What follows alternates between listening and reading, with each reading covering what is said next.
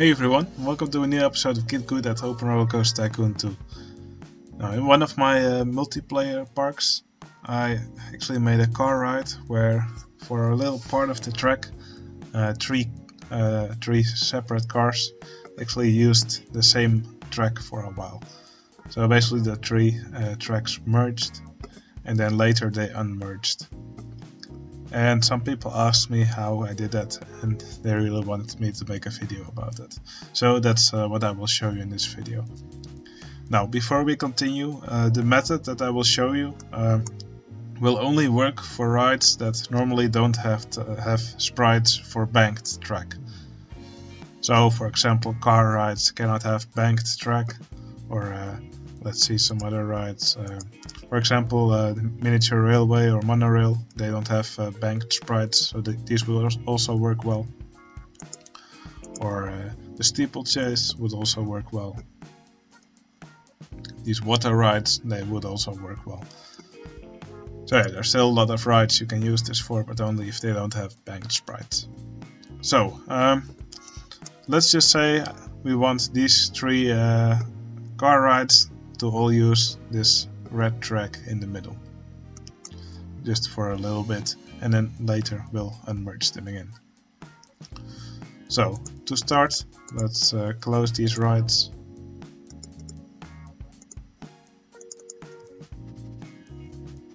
Now I will remove these a bit of these two tracks on the side. I will do the same for the yellow track. Okay. Now, we'll need to go to cheat, as usual in these Git Good videos, and enable the allow arbitrary ride type changes. And now we'll change it to a ride type that has banked track. So let's do the corkscrew roller coaster, and we'll just start building. We'll bank our track here. We'll make a curve, and we'll keep going. Banked like this,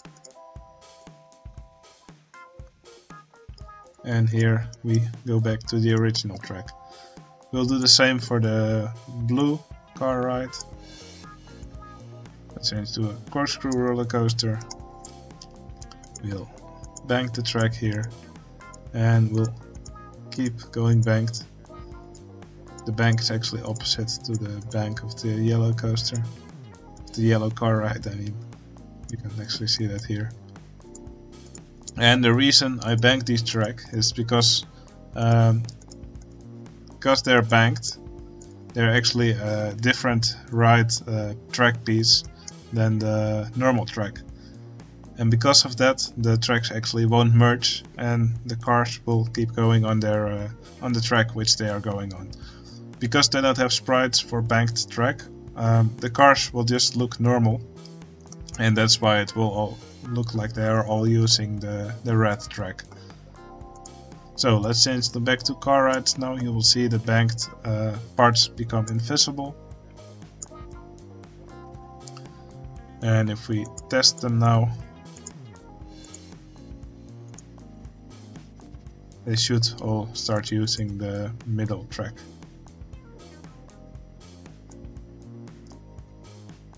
There we go. Now there's no collision detection between these different cars, so they may actually start moving into each other at some point. Especially when you have guests in your cars, the speed is not always consistent. So if you're worried about that, you can always put a chain lift on all these tracks. You cannot use the allow chain lifts on all track pieces cheat, and then set them to a certain speed, and then you always know that they're going at the same speed in this track. And then that should make it more consistent on how far they are away from each other. Of course, now there's a few track pieces missing because they were made invisible. You can always just make an extra car ride and just fill in the remaining pieces like that. Also note that the disable clearance checks cheat is on. So that's why we are able to build these tracks into each other. So yeah, you can just fill up their missing track like this, and it will look like they are merged together. Okay, this is not the only way you can use this. One very useful application of this method is, for example, if you want to have a railway that at some point does a little loop and then continues along the original track, you can do this the same way. So here we have the miniature railway. I already built a part of this. So here's the station. We want it to go straight here, then turn around here, and then pass through the station, do a little turnaround here, and then come back to the original station. So yeah, that's also easy to do. Again, let's change it to a ride type which has banked track. So here we just start banking it, and we just keep building like this. I will fast forward the game now a bit. And here we arrive at the original track again. So let's change it back to a miniature railway now. Okay.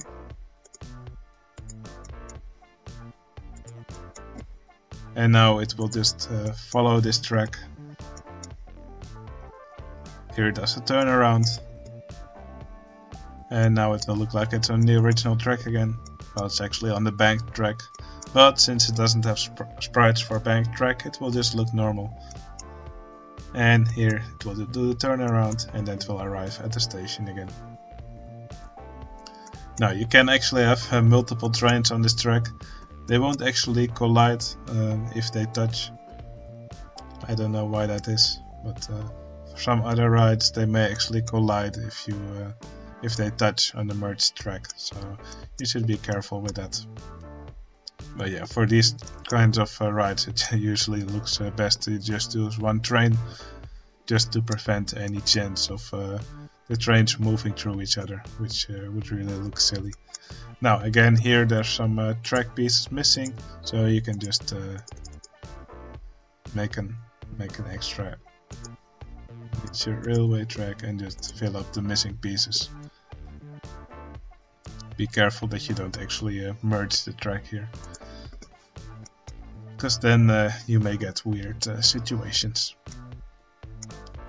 Alright, that was it for this tutorial. I hope this was useful for you, and I hope to see you again in the next one. See you later.